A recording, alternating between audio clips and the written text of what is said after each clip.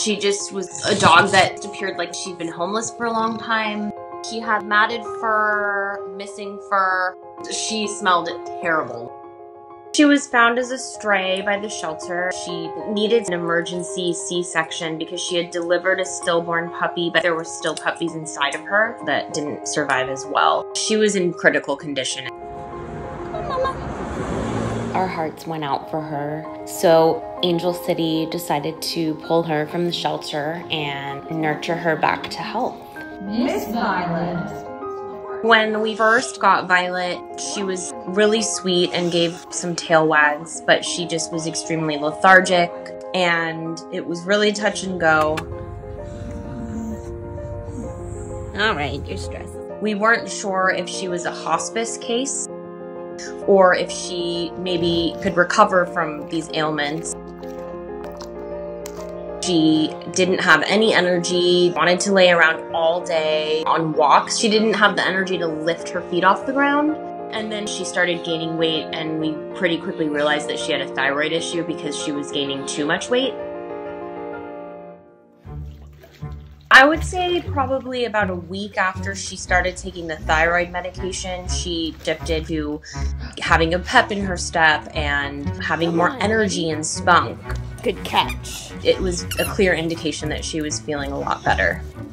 If she could have her belly rubbed all day, I think she would probably like that. What are you doing? She usually grunts a little bit, like a purr.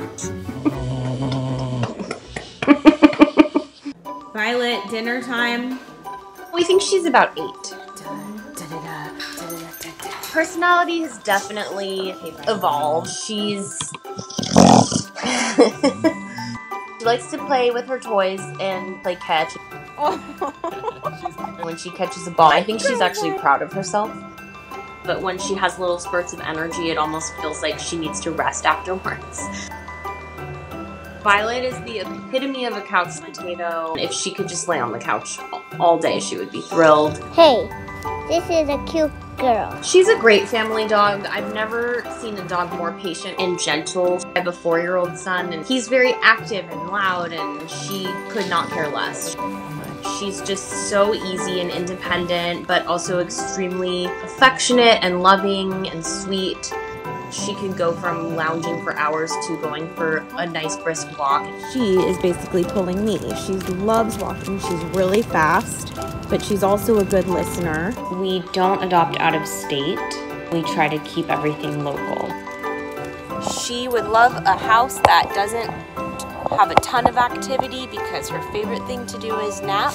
She clearly didn't have the best life before, and it surprises me that she's so happy.